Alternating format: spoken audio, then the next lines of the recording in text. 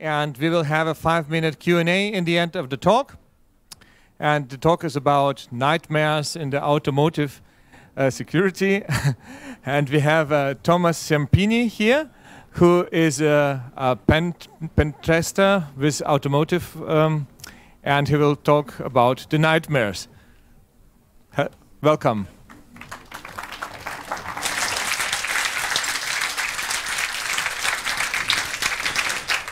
Thank you. So, hello everyone. I hope you're not drunk or sleepy. I'm sleepy, but we will go through it. So, today we will talk about horror stories in the automotive industry. I'm Thomas Ciampinis. Otherwise, you might know me as Crow Tom. This is the CCC edition. It's been already once presented. I'm Thomas Ciampinis, as I said. I'm automotive pentest lead by day in Auxilium Cybersecurity, and thanks a lot to this team for the support and the help for this research, and a security researcher by night. I like to hack everything, everywhere. I don't really care. I just like to hack everything that gets into my hands, and I really love security conferences. For more, you can go to my website. There are some specific goals for this talk. First of all, I want to analyze the state of cybersecurity in the automotive industry. I want to present some unique and hopefully interesting for you use cases, result of around 100 pen tests and research projects in this industry. Endorse and push more hackers to the automotive industry and educate the new, the old, and the bold of this industry. And of course, raise and highlight the significance of security-related devices. Let's start with an overview of the state of cybersecurity in the automotive industry and discuss where we currently are, what is planned, and where we're currently heading. And there are several incidents throughout the years, but I still get fascinated by the quality of the findings that get discovered on the automotive industry into 2023 still. Some examples from the last years are some fixed code vulnerabilities in Nissan, for example, which is one of many examples of this vulnerability in the wild. Stealing Kias with just USB cables, I mean, okay. Key vulnerabilities again and again. Remote unlocks of whole vehicle fleets due to flaws in Sirius XM. Unlocking and stealing vehicles due to easily accessible CAN buses and really bad internal architecture, something that we will also talk in this, speak about in this talk. And that's only a sample out of a huge list of similar incidents in this sector. I don't know if there is a light in the end of the tunnel, but the automotive industry cannot be considered new. The connectivity and technological aspect of it, though, is not so old. Entertainment and constant need for connectivity are the main reasons for the technological advancements and integration in this industry. And usually we're talking about 100-plus-year-old industries trying to catch up with some young startups. And this is an example for you to understand what is the current state of cybersecurity. This is the BMW i7. And outside of the common things that you usually see in a vehicle, you see my whole living room. Basically, all these things are interconnected. All these services are connected to the internet and exposed to some interfaces that are approachable by attackers eventually. In order to fight this, there are some regulations that get introduced. I don't want to bore you. It's really late. I don't want you to sleep. Basically, to go through it really fast, it provides a set of standards that must be met in order to ensure the safety of road vehicles. It requires operation of certified cybersecurity management systems, and in any case, in summary, it tries to shape the completely unregulated mess that exists until now. And the big caveat is that penetration testing is solely based on the risk assessment of the target vehicle or the target ECU.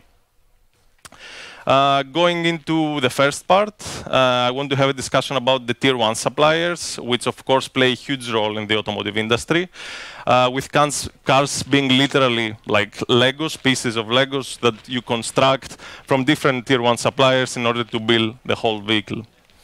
To start talking about it, we need to talk about cybersecurity requirements, which are developed and distributed by OEMs, and it's usually the engineering requirements for cybersecurity risk management, and the Tier 1 suppliers should ideally comply to those for correct and secure functionality of the supplied components. If those requirements are followed, though, is a different discussion, so let's go through some real-life examples that lead to complete compromise of a vehicle in a most dumb way possible. And the reason for this, from my perspective, is that several Tier 1s are based in countries with low transparency and weak governance, if you know what I mean. And secondly, we don't know how clear are these cybersecurity requirements in order to be followed by these Tier 1 suppliers. And then if not only the OEM, but also the pentest suppliers usually have a reactive approach to security testing, which assumes that everything described on those requirements is followed, which leads to shaping weak penetration testing methodology and test cases with high probability of losing important parts of the attack surface. To start with our first use case and the path to game over, we need to understand a bit what is UDS. Basically, it's one of the application layer protocols that run on these electronic control units, the computers inside the vehicle, for communication between them in automotive electronics. It allows diagnostic functionality such as reading and erasing fault codes, programming and reprogramming ECUs, testing and monitoring of them. It consists of several services which can be used to perform specific actions. And the really common authentication schema is in UDS is the security access service, or 0x27, which allows elevated access to authenticated users. And talking about this service, we need to understand how it works in order to go on how we eventually bypass it. And basically, there is a client, which is us as a tester or some reprogramming tool, and the ECU. The client that wants to be authenticated into the ECU sends a seed request to the ECU. The ECU generates a random seed and calculates the key by using a random, an algorithm for this calculation and the secret key. It sends the random seed to the client, and the client, using the same algorithm, the same secret key, has to calculate the calculated key, where the ECU verifies it and grants access to the client if they are matching from both calculations on each side. Regarding this service and considering the trend of loosely developed requirements, we have observed several types of outcomes, including sloppy authentication implementations, weak sources of randomness, something that I talked last year in Troopers conference, and my talk UDS fuzzing in the path to game over, and backdoors implemented outside of the scope of the cybersecurity requirements. As an example, we have an extra security access sub-service, which is with extremely weak security for some reason. And actually, that's the case here. Here we have a real-life example on the screenshot on the right, and the same process as we saw previously. So we send a seed request to the ECU. We are the client. We send the seed request to the ECU. We receive a random seed. Despite being 4 bytes, it's debatable on if we can crack it and how long. If there is a proper implementation, there should be a new randomly generated seed every time. In this case, this seed is always the same. Every time we request it, we have the same seed. And by testing the first key that we send, which is only zeros, we managed to get a positive response. The positive response here is the 6773, and the ECU grants access to us. And this eventually is a backdoor from our perspective. Of course, there is no security in this case, and while the tier 1 supplier supplied the components might follow the OEM cybersecurity requirement, that doesn't mean that we only need to test by the book. As you saw, by enumerating and finding an extra security access subservice, we found out that we can bypass it easily without any calculation, any secret algorithm or any secret key, and we can get direct access to it by only supplying zeros. In most cases, several misconfigurations exist outside of the cybersecurity requirements. The OEM doesn't know or doesn't want us to know, so they don't communicate it. And the tier ones did not inform the OEM in the end, which is the backdoor use case that we had now. Why? I don't know. The solution, from our perspective, for the OEM is to build more strict cybersecurity requirements. For the pen test suppliers like us and the researchers is to build a more robust methodology which will cover a realistic amount of test cases. Don't build it solely based on the requirements. Stop thinking only about requirements. Build it on the experience and the attack surface that you have in front of you. And of course, educate the client, OEM, Tier 1, or anyone else. Education is the biggest part here. We need the client to understand what we found and what can be the severity and the impact of it. Moving forward, everything will be changed in the end, but moving forward now, we need to talk about the main bridge of connectivity of a vehicle to the real world lately, which is the telematics unit, and how many vehicles get connected in the network that eventually they should not actually be. First of all, almost no vehicles ship anymore without a telematics unit. Main purpose of a telematics unit is the secure update procedures, which became a necessity. They are part of the recent regulations also. There are several running services, including a remote vehicle management in most cases. You can unlock doors, you can start vehicle conditioning, and many other use cases that a user might need, might not, I don't know. And the TLDR is that please consider the applicable connectivity while designing the architecture. So now that we got a first taste of how things are getting connected, let's dive into a real-world scenario of a supercar manufacturer, in this case, that pushed the connectivity of their pre-production vehicle in order to perform secure updates and remote management of the fleet for personalized support of their clients. In this case, and as a first part, we have a telematics unit, an ECU handling the cellular connectivity and the connection to the internet. And this telematics unit is connected to the main head unit over some kind of interface. It can be an RS485, serial, broad reach, which is automotive Ethernet, or anything else that is applicable in automotive. At this point, one ECU is already connected, and considering that this kind of ECUs usually come with several publicly available services, in many cases including SSH, you can understand that this kind of a risk is not implemented properly. But there are proper implementations limiting the exposure at the minimum, using hypervisors, for example, on the head unit to isolate the exposed system from the rest of the ECUs and the connectivity in the vehicle, and gateways that filter all requests coming from the exposed unit.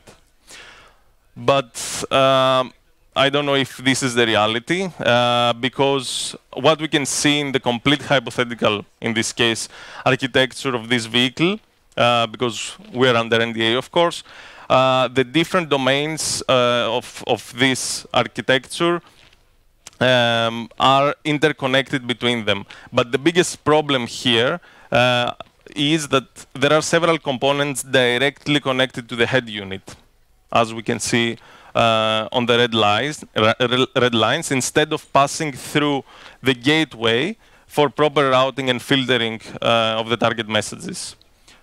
Is that really an issue? Interconnected buses can act as a stepping stone in safety-critical attacks, and gateways are commonly used for message filtering and routing, as we said. Bypassing the gateway, as we saw in the previous architecture, results in direct interception and communication CAN messages. And at this point, the target ECUs existing on those buses can be analyzed, enumerated, and exploited without the assumed restrictions from the protections that we mentioned.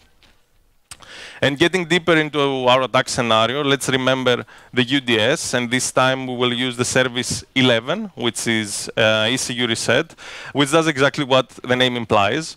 Resets the target ECU in different ways, with most important one being the hard ECU reset, which technically performs a complete power cycle of the target unit.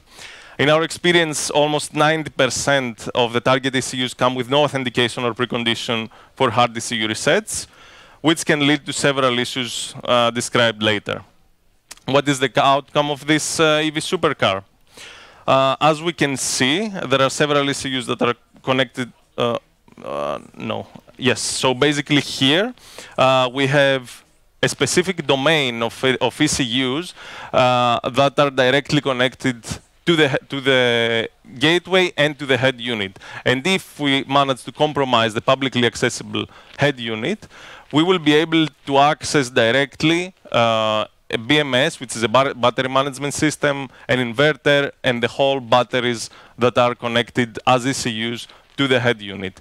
In this case, by supplying either an ECU reset to the BMS, which is the battery management system, or a combined ECU reset to all the batteries, 1, 2, or 3, or whatever is the number of it, we can stop the communication between the batteries and the rest of the vehicle and completely stop the vehicle, which was the case as imagined. Of course, there are NDAs. We cannot show exactly what we did with this supercar, and also when we test these components, we don't test them on the actual vehicle most of the time, or in a running vehicle, but we test it on in a controlled environment. But I have another example where the same POC is running on a blind spot detection sensor in one of my rentals, which blinks when issuing ECU reset, because you perform a complete power cycle, so the ECU just blinks. And while not as critical as resetting the batteries, it can potentially confuse the driver that there is something on the blind spot, or even create issues with the adaptive cruise control when relying on the system for turns or lane changes. To conclude, while it was a simple example, we were able to see how bad architectures can lead to some devastating results. Automotive architecture understandably gets more complicated due to the need for connectivity, but architecture needs to be revised in a secure way throughout the different iterations, and not really in old and outdated architectures used in vehicle iterations with half the ECUs. For this, I would suggest more internal buses to be introduced when needed for proper segmentation and safety critical and non-critical components. And better designs should be considered from the first step of production. When the actual vehicle starts to be implemented and developed, it's already really late to change such significant parts of the architecture. Moving forward, we need to have a talk about design choices. We already briefly mentioned some of the pitfalls that the industry fell into because of bad design choices in the start, but let me also give you some juicy insights that you will hopefully appreciate. Understandably, vehicle development is way more complicated than simply designing and architecting a vehicle network with several decisions that need to be made under highly constrained budget and time. One of the issues that need to be resolved is the physical space of the components, the actual space that we will fit everything inside, and where these components will be placed, how they will fit, are they light enough? Also, weight is a big factor in this, and other such questions that need to be answered in order to create an efficient and working vehicle which doesn't spend 30 liters per kilometer or has an efficiency of 50 kilometers per charge.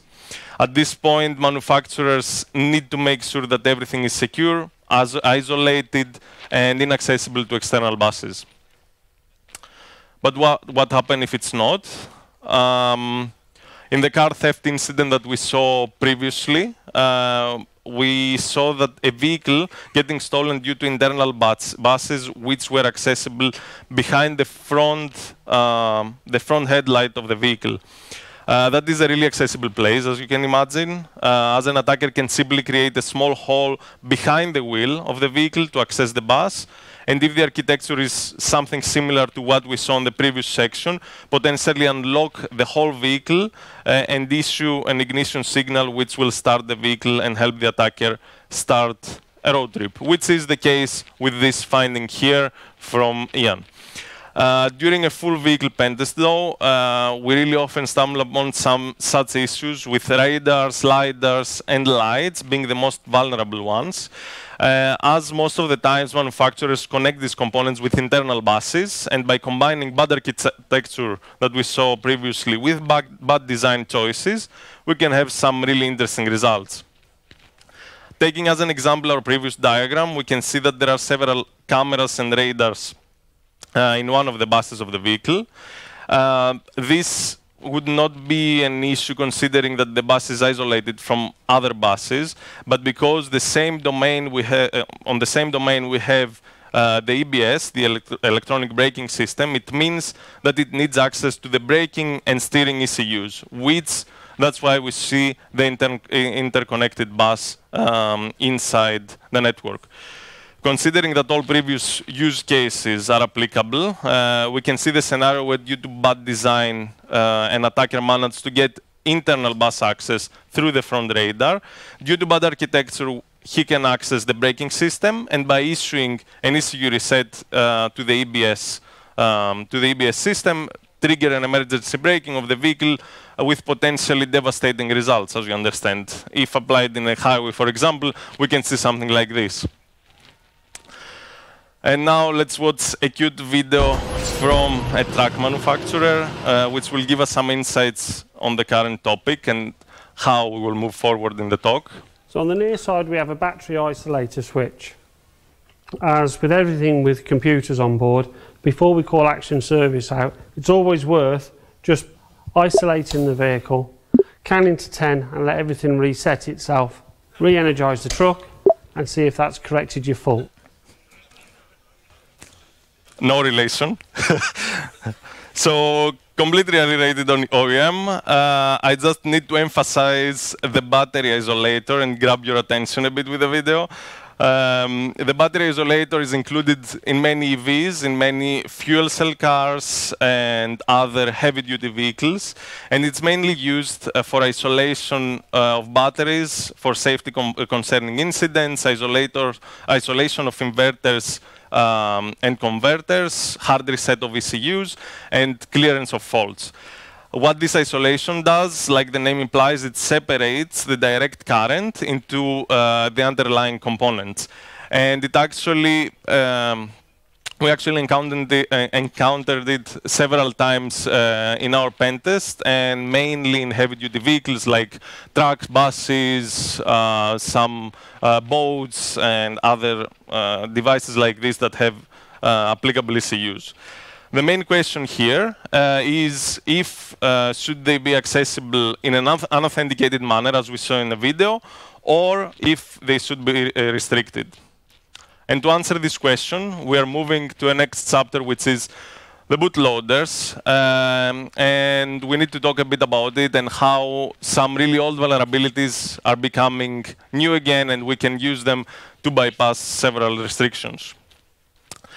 The bootloader usually in electronic control units is architecture specific, but it can be accessed through the application layer protocols, which is common alongside all the different architectures that are applicable. The bootloader usually is used for reprogramming purposes in initialization of application section of the memory, read and write from and to sensitive parts of the memory, and understandably security measures must be taken to restrict unauthenticated access to these bootloaders. The hard truth is that most of the manufacturers do not restrict access to this part of the memory, which, as you understand, can supply access to some really critical functionality on the underlying systems. Usually, even if we get access to the bootloader, some of the sensitive services are restricted to unauthenticated users, and most of the times, these services are the ones responsible for secure update of the unit. As an example, request, download, and upload, transfer data, and other services are the ones that are usually restricted under some security access implementation. But yeah, most of the ECUs use this bootloader section to perform secure update of the target, and authentication subservices for reprogramming is different from the subsurface used in application mode and other restricted tasks. In this diagram, we see a really simple representation of the application bootloader parts of the system. The normal boot process starts from the bootloader and then ends up on the application part, where our implemented applications live and manage the tasks which the ECU is programmed to perform. In some of the cases, though, we can use the application layer UDS, protocol UDS, and issue session chains to the programming session, which will technically redirect us directly to the bootloader. And usually, this session is unrestricted, and we can directly supply it and switch to the bootloader. In our experience, this UDS session control programming session is most of the times accessible, as I said, by unauthenticated users. But what happens if it's not? How do we bypass it? And I don't know if you remember the service ECU reset, but in this case, by supplying an ECU reset, a hard ECU reset, we technically issue a complete power cycle to the unit, and the boot process starts from the start. What we can do now is issue another service, which is a tester present, which does exactly what the service implies, the name implies, which is state that we are there, so we don't have to supply again and again the same command, the same session chains. So by issuing the ECU reset and then issuing a tester present, we can stay to the bootloader mode, even if the switch to programming session is restricted. So what if even the ECU reset is restricted? What are we doing now? Basically, on a test bench scenario where we have the ECU on our test bench and we can directly supply power to it, if we have restrictions on supplying the service ECU reset, we can directly supply power to the unit, which will act as the same thing. We can just use a really simple switch. We can turn off the power, we can resupply it, and then we will have the same boot process. We send again the tester present, we stay in the bootloader, and we have access to all the unauthenticated, to all the services that are applicable there, and to everything that opens when we get access to the bootloader. And I don't know if you remember this, but this comes again into the game, because what happens if we have a full vehicle pen test? This is really common, and with the current regulations, we need to have full vehicle pen tests. And in this case, we don't have the ability to supply power from a power supply because we don't have the ECU. The vehicle is constructed, it's full, so we need to find another way. And these battery isolators is one of the things that we use to bypass these bootloader restrictions, the ECU reset restrictions, and the switch to programming session restrictions. So basically, the OEM give us an option, give us a switch outside of the vehicle, which we can use to stop the power supply and supply it again in order to get access to the bootloader and bypass all the applicable restrictions in this case. And yeah, here's a summary of what was explained. Let's go through it. We don't have a lot of time. And now switching to something that will lead us to the final and complete compromise of the vehicle. Combining our knowledge till now, we need to mention my talk from last year, as we said before, where I evaluated security access seed randomness, which is based in many cases on system clock and how old vulnerabilities, because this is something that we see 20, 30 years now, are becoming new again, and it's really common in the automotive sector. Manufacturers this year, after my previous talk, started realizing and mitigating this issue in most of the components, and especially big OEM and Tier 1 suppliers. Did they, though? here you can see that we have the normal boot process, and we have one security the security access service in order to give us on the application layer some execution of restricted routines in this case, and the sub-service is the 03. We find it with enumeration of the unit, and in this case, while enumerating the unit, we find out that the source of randomness is the HSM. There is no way to basically predict the seed that we will receive, so there is no way to bypass it in this case. But performing a bit more of enumeration and applying everything that we saw before by hard resetting the ECU and supplying power to get access to the bootloader by bypassing anything, even the battery isolator.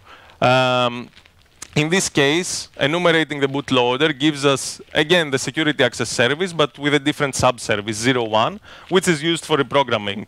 And enumerating further, we see that here we have a seed randomness of a system clock. So basically, by enumerating different sessions of the unit and by applying the different bypasses that we explained in the previous sections, we managed to find a hidden session which basically supplies us with weak source of randomness, and we can eventually bypass and get access to it.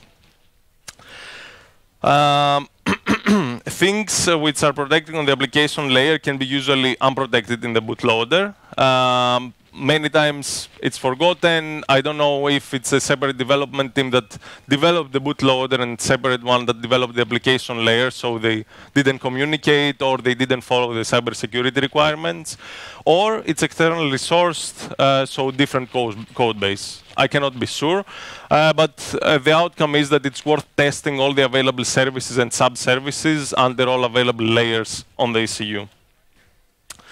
And finally, we have the story of the duplicates. What I presented last year and what I extend this year is the seed randomness fuzzer module for Karin Caribou, which is a tool for automating security analysis of ECUs. It's mostly modular with several developed modules, and main advantage of it is the ease of use. Main disadvantage is the inability to easily alter the low-level layers of the protocol in this case. As our last use case, let's target a hydrogen ADV, which for safety-critical reasons needs to be easily isolated from the batteries. After enumerating, we find out that ECU reset is not available in any diagnostic session, that the available security access is not backed or vulnerable to weak seed randomness, and that no other misconfigurations discovered during the initial enumeration. And in this case, we go back, we have our favorite battery isolator alongside a really nice relay. And by combining them, we can control when the ECU, we can stop supplying power and start again by using this externally accessible battery isolator. And what we are looking here is a heavily edited version of the module that I described, which instead of using ECU resets, it uses complete power cycles from this battery isolator and fixed delays between the power supply and the random seed request in order to prove that the seed is based on the system clock. And despite having all our preconditions restricted as we discussed, we get fixed seeds, and basically, as you can see, because of the configuration, all the seeds received are the same and based on the system clock. And it's not a small seed. It's not something that we can actually predict or like manipulate. It's like a really big string that cannot be cracked. In our example, having a relay as the source of the power cycle can result in even more accurate results than by using the ECU reset service that we discussed previously. With around 20% of duplicate seeds of our 1K samples, we can be relatively confident that the target is sourcing the randomness from the system clock, but even with less, if you see a single duplicate in such a big string, I don't think that you should think twice. And in most cases, it's easier to intercept the seed and pre-calculated key pair from the bootloader accessible subsession than from the application layer, because it's used for reprogramming sessions. So if you send the car to the testing center or to the service center and they will reprogram the ECU, it's more applicable that you will be able to intercept this seed in order to reapply the key to the applicable security access subservice. And to conclude, while Karin Caribou might not be the best tool out there, it can help newcomers start, and this is how we also started. Several new automations from my side help the project move forward that you can check online on the GitHub project. I developed some modules for write data by identifier, fuzzer, and other really important service. Automated module for complete automation of UDS enumeration, support for new CAN interfaces with proprietary drivers, and different padding or no padding support. And as we reach the end, I would like to briefly mention the differences between what we perform as pen testers and what security research on the automotive industry is. And while reversing firmwares and getting hardware access is fun, scope is usually extremely limited by the client. For this reason, we are tasked to find efficient ways to perform more testing in a result-driven environment, and automation of tasks is usually our main priority, with direct result the extension of our methodology and test cases, and sometimes the investment of our time in automotive research. And for the client side of the things, automotive clients need to understand our methodology and test cases, and we are the ones that need to properly explain it. Abstract results are not always a good way forward, and education is the key for a better collaboration with developers, as there is no clear standard and methodology available online, in contrast with mature industries like web, infra, API, and others. And here comes the serious finale, and for some food for thought, I have some food for thought for you. I think that my approach in the industry is a bit more romantic in this case. I care about making the world a safer place. And my way of achieving it is by doing the best to secure vehicles out there, and by closely working with manufacturers, and by trying to spread the culture like what we're doing here. The thing is that most of them, especially the OG ones, don't really care about this vision and try to undermine issues like the ones we discussed today. We live in a capitalistic world in the end, and that's what we have to do. We have to build the product, we have to ship it, we have to make it run. So what I have to say is that the weight is basically on us, the researchers, the pen testers, the car hackers, and everyone in this field, in this audience, in this camp, to share the culture and make sure issues like this are not undermined by the manufacturers and are not considered ways of modding, but things that can directly affect the safety and security of passengers, of drivers, and of people in the streets. That's it. Thank you.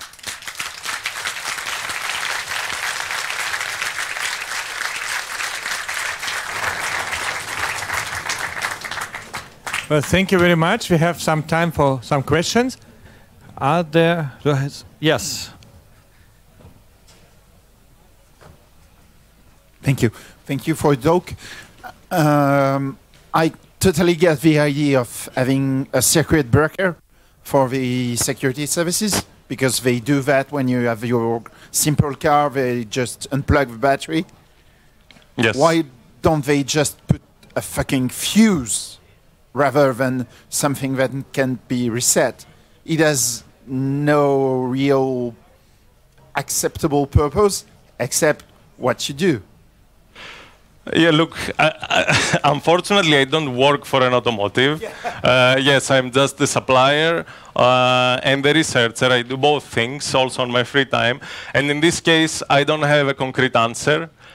Usually it's because these vehicles, the heavy-duty vehicles, are not directly accessible. It's not a car that you will find on the parking lot in the corner of the street. It's something that it's contained in an environment, in a fleet that you cannot easily access. It's probably secured by some company, so you cannot go there and directly do it. But what if you can? What if you can bypass these physical restrictions? So, yeah, that's the answer. I don't know if I covered you, but yeah. Do I see any other? Yeah, over there.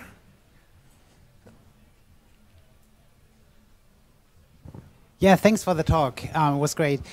One question, so how do we prevent the car manufacturers using these security measures, which I hope will get better and better every time, to use them to hide secrets in firmware, like we've seen with the emission scandals or these days with driving automations? How do we ensure we still get transparency about decisions that are implemented in the firmware while still keeping the car secure against intruders, I guess?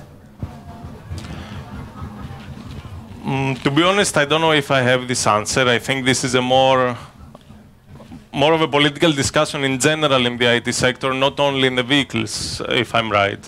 I think that the reason we are here in this camp is exactly this. It's also partially privacy and partially openness, and be sure that what we are using is what we are using and manufacturers don't hide anything from us.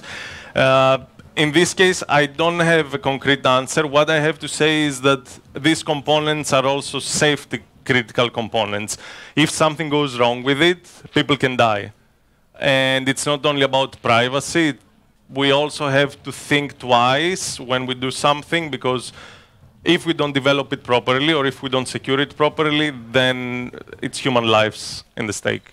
So I don't have a concrete answer for the privacy issues, because unfortunately it's an issue that we are trying to fix here, but I cannot fix it by myself. Thank you.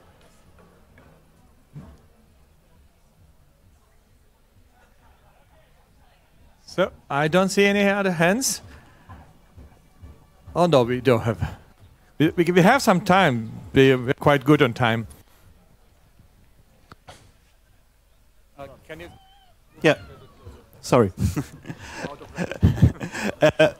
I have a question about your test cases or your free time. Maybe did you get the idea to get a little more creative and maybe use all the sensors of the vehicles to try to get like artificial inputs that might trigger ECU reset in another way? For example, get a LiDAR sensor and shine a bright light on it, or any other kind of these kind of things. So apart from the requirements that you're testing against.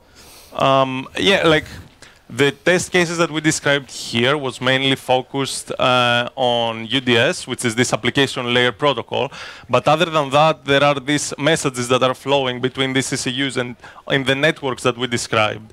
So what you can usually do, and what was really easy to do until a couple of years ago, was that you could easily inject messages inside. So, and as you said, you can basically trick the vehicle on, for example, if you have a LiDAR sensor and the adaptive cruise control is like focusing all the actions, all the braking actions, the steering actions on this LiDAR sensor, and you manage to inject messages, then you can trick it into doing some action.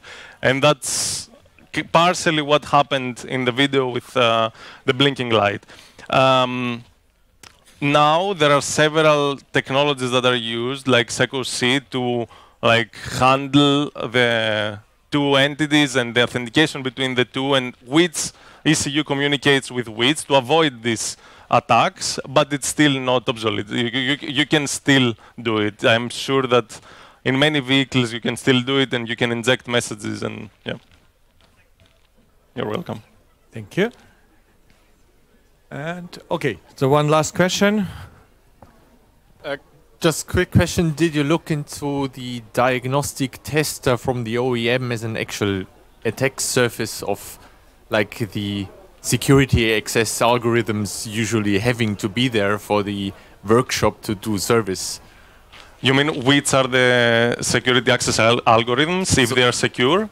So the diagnostic tester usually has to have the algorithm somewhere on the diagnostic tester which makes this an attack surface for the vehicle, which is not actually inside the vehicle but on a computer in a workshop. Yeah. Like usually these testers are only going to certified service points, so we cannot obtain them.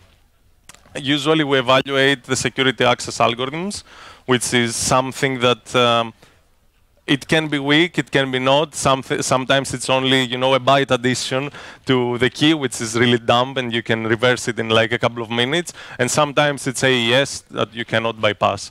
But for these testers, no, usually they don't come to our hands. It's developed by someone else most of the times, not the OEM specifically, and they just supply the cybersecurity requirements and they develop it. Yeah. So thank you very much. I have another organizer, like Auger announcements. I've been asked to remind you that you should bring back your bottles that you bought to the place where you bought them if they're empty. And you might also want to bring some like bottles that are not belonging to anyone. Just pick them up and bring them back, because we have a lot of empty crates that we waiting to be filled to exchange them with full ones. Thank you very much. The next talk will be here in 15 minutes. Thanks.